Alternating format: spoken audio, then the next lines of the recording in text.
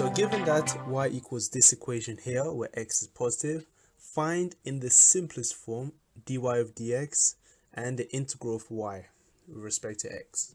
Okay, so before you even do any of this, the first thing you should always do is simplify this equation as much as you can and get rid of the fraction.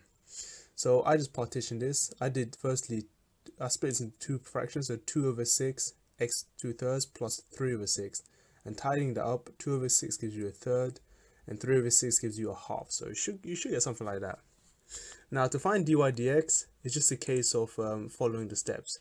So dy dx simply tells us that we should firstly drop the power 2/3 down, which gives us 2/3 times a third, which is 2/9, and then subtract the power by 1. That will give us a negative 1/3, and that's it. And if you differentiate half, that gives you 0, because differentiating a constant is always 0. There's no x terms attached. Alright, so that's easy. That's simple dy dx.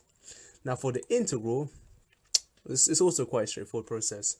So looking at each term head on, all I did is firstly increase the power by 1, because integrating is opposite. You increase the power 1, and using that increased term, divide it underneath, throw it underneath. So you should get x to the power 2/3 plus 1, which is actually 5/3 by the way, and then throw it underneath, so it'll be 2/3 plus 1, so 5/3. And then times against 3, because that's also underneath, and that should give us 5. So x to the power 5 over 3 over 5.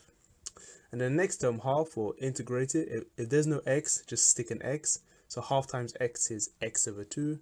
And of course, never forget the plus c. And that's it, guys. That's literally number 1 done.